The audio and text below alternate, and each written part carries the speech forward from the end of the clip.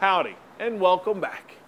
You know, getting thrown into jail isn't something you should really want to cross off the Texas bucket list, but visiting an old one that will lock up your imagination is always a good verdict. So we booked into Gonzales to get a good look as to why the Pokey ain't the place for us, especially when it comes to ghostly visitors.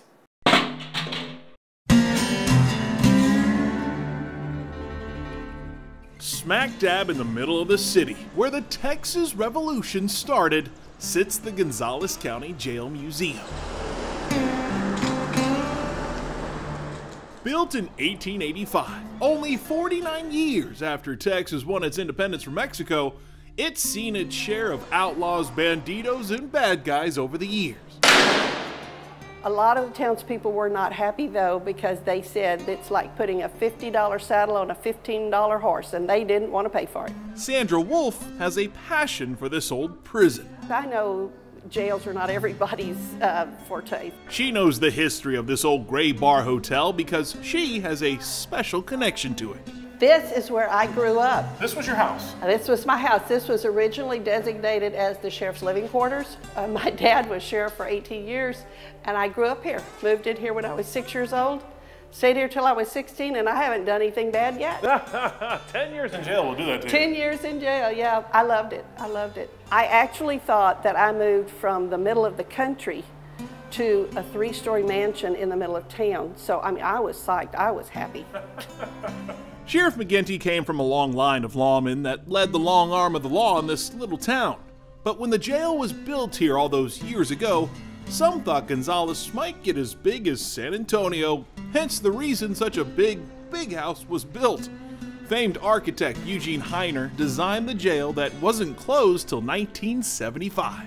The names of those who spent time here still tell their stories on the wall, and a grim reminder of what capital punishment used to be like still stands in the jail. So am I the only one that sees the elephant in the room here? No, that's the first question everybody asks. The gallows was actually stored there out of sight. Oh, that was out of sight. That's out of sight. Sure. Don't worry about that over there. Only 3 executions ever took place here, all before 1924. But for some reason, you still get the heebie-jeebies here. So what's behind door number 1? This is a surprise. This is really high security. You've got locked doors everywhere. If you get put back here, you're not getting out. Yeah. People who were put in this section committed felony crimes. That's armed robbery, murder, rape, bad crimes. People that hurt other people get put in these cells right here. While sitting in these old cells, you can't help but feel the hair on the back of your neck start to rise. We actually have people get a little creepy feeling in here, and a lot of people that visit the jail can't even walk up the stairs. Really? They say they're very sensitive, and they said it's just an oppressive feeling. And some of them really leave when they get to the top of the stairs and see all the cells. Perhaps the most intriguing ghost story took place a few years ago in these very cells. We've done lots of paranormal investigations, and we've heard whistles and footsteps and seen orbs and all the regular kinds of things that you see when you do that.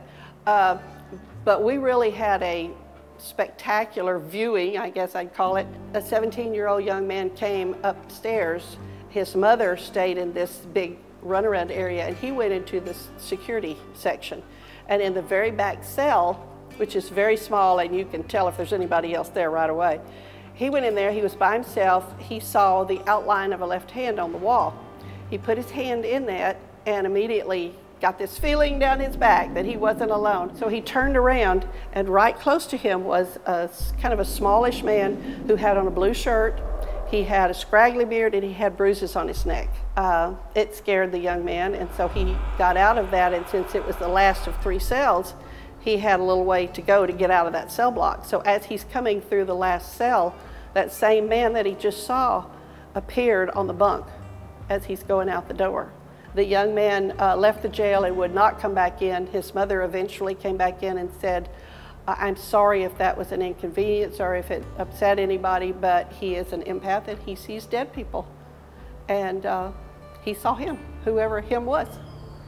Considering I'm into history more than horror stories, we said our goodbyes to anyone from beyond. Okay, well, I've spent enough time in jail. You think you've had enough time? Yeah, I'm good. You've rethought everything. All right. I've served my sentence. This is off my bucket list. Actually, I have never ever been afraid in this building. I was always surrounded by deputies, and actually I usually knew most of the people that were in jail. This old jail is more than a former lockup. It's the story of Texas justice, with connections to legendary lawmen and a few well-known fugitives. Perhaps even a poltergeist or two, making it well worth a stop on the Texas bucket list. I do feel a presence. It's not like a ghost presence or anything like that. It's just like, you know, history's whispering to me or something, and I just feel like this is what I need to do.